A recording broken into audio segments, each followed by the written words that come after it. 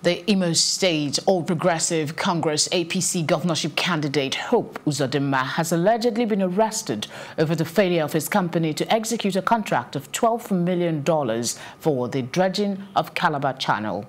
The Special Presidential Investigation Panel for Recovery and Public Property made this known to newsmen on Sunday, explaining that he was arrested at the Nnamdi Azikiwe International Airport in Abuja.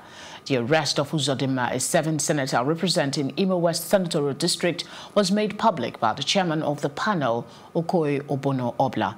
He explained that the Nigerian Ports Authority awarded the contract to Uzodinma, but after his alleged failure to execute it, he was taken to court.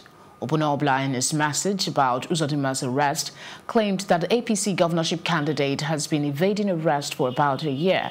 He added that he will be arrested at about 8:20 p.m.